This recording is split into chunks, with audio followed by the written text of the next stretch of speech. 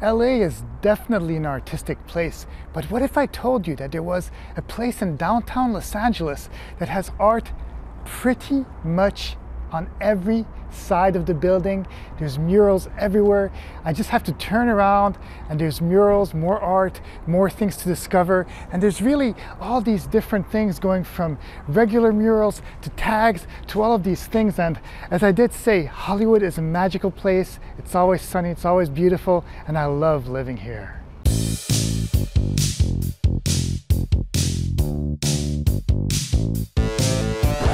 Hey guys, and welcome to beautiful sunny California. In this episode, we're going to be exploring the Arts District area of Los Angeles.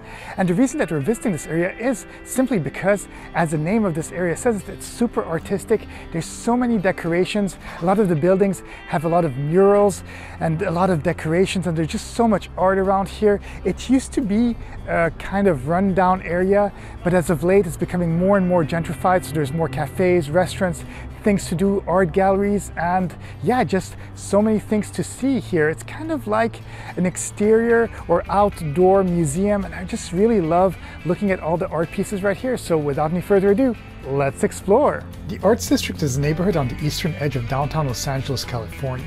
Largely composed of industrial buildings dating from the early 20th century, the area has recently been revitalized, with street scenes slowly developed in the early 21st century. New art galleries have increased recognition of the area amidst the entire downtown, where other art museums are found.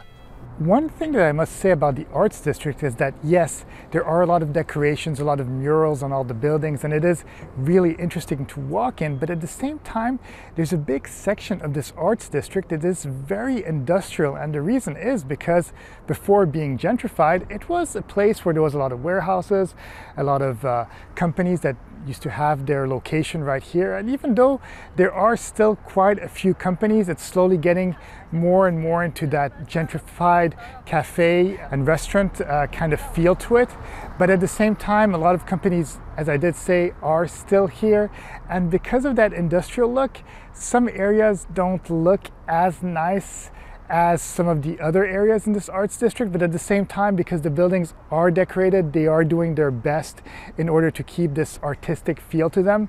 So a lot of the buildings, even though they are companies, they still have murals and stuff. So yes, they're interesting to look at, but at the same time, as I did say, well, it does have that industrialized look, and because of that, it might feel a little bit more unsafe, but actually it's fine. This is a really great area to walk in.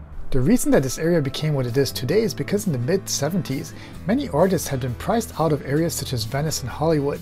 Therefore, a handful of artists saw an opportunity in the empty buildings and began colonizing the area, converting former industrial and commercial spaces into working studios, sometimes renting space for as little as 3 cents a square foot and creating living quarters. This resulted in a surge of artistic activity, including many buildings getting murals to them. This tradition has continued throughout the decades, and because of that, businesses tend to one-up each other with intricate art.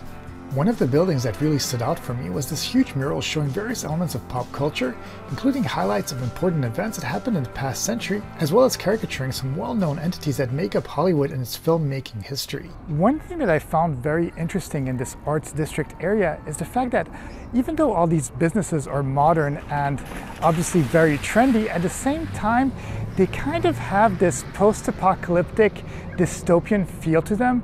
And obviously this has to do with the fact that this used to be an industrial area, but it's kind of cool how they merge old with the new and new with the old. And as I did say, a lot of these buildings are actually remodeled, so they're technically new, but because they're made out of brick, it has this sort of, as I said, post-apocalyptic feel to it, but it's really cool, and it really works and gives this whole area even more of an artistic vibe. Even though the Arts District is pretty calm nowadays, offering gated parks where people can take their kids to play or simply enjoy the warm sunshine of California, this area had many ups and downs, going through another downturn in the 1990s before being saved by Joel Bloom and his supporters, who officially renamed the area the Arts District. Today, it is home to even more creatives than ever, including many pioneers in green technology, architecture, and entertainment. One cafe that stood out to me architecturally, but also on a green level, is Earth Cafe, which is a chain of cafes serving organic, heirloom coffee beans and beverages, as well as organic tea, boba tea, salads, sandwiches, and pastries. The chain has become so popular that there are Earth cafes in Los Angeles, Las Vegas, as well as Tokyo, Japan, and Riyadh, Saudi Arabia.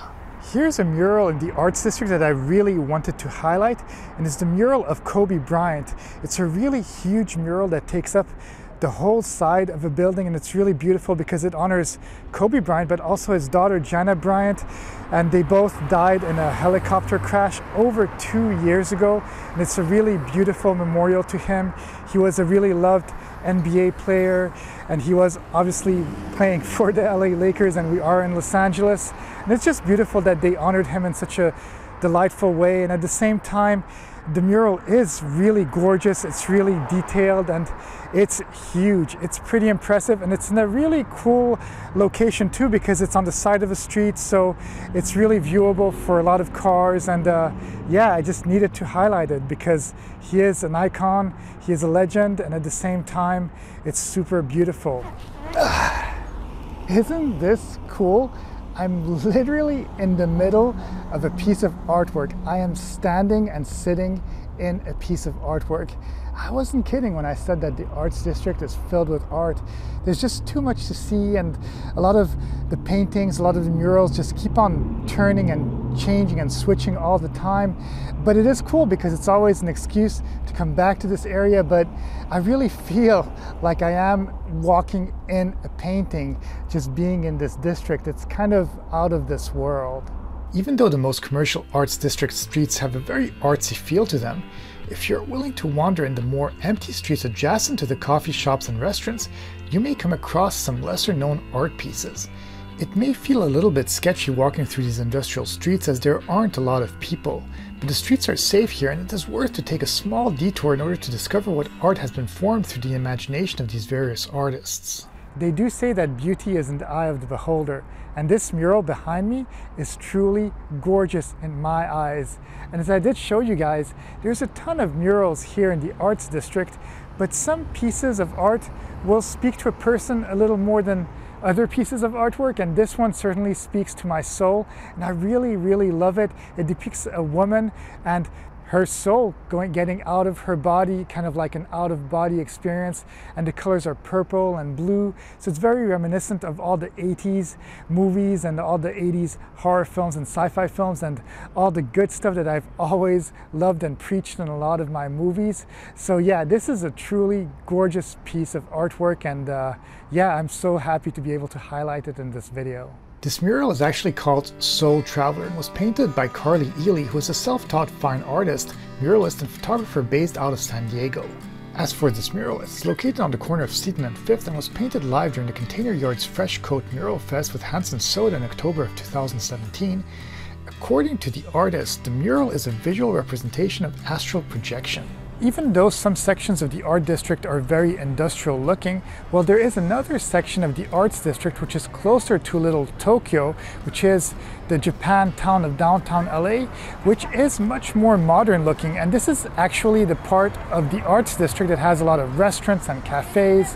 Not that the other part doesn't have any, but there's much more right here, and it's much more concentrated, and it's really fun. And for people who are tourists, maybe it looks a little bit safer than the other section, even though the other part is just as safe. It just, as I said, looks a little bit more post-apocalyptic, but it's kind of cool to see that there's so many different things happening right here. And obviously, if you are a little bit bored of the Arts District, well, you can go to Little Tokyo and see some Japanese culture too. So yeah, downtown LA is a real treasure trove of all of these little nooks and neighborhoods, and I really love exploring them.